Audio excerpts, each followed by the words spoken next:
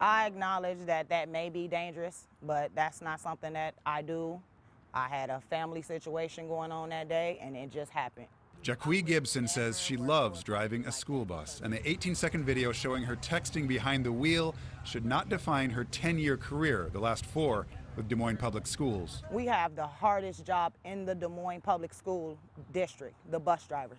We're dealing with a lot. Gibson says she's a good driver because she has patience and can get along with kids from different backgrounds and with different personalities. I feel like it's their loss that they lost me as a good driver, because the way that drivers come near, they're always coming and going.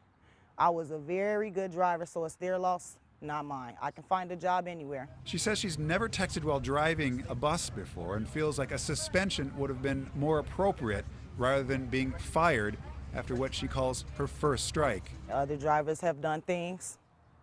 They were not black, so they got away with it. They got a slap on the wrist. Because I was black, they wanted to make an example out of me. That's exactly why I got fired. Des Moines police today said they would likely not pursue any criminal charges in connection with the incident. I don't think at this point a ticket's going to do anything that the termination hasn't taken care of.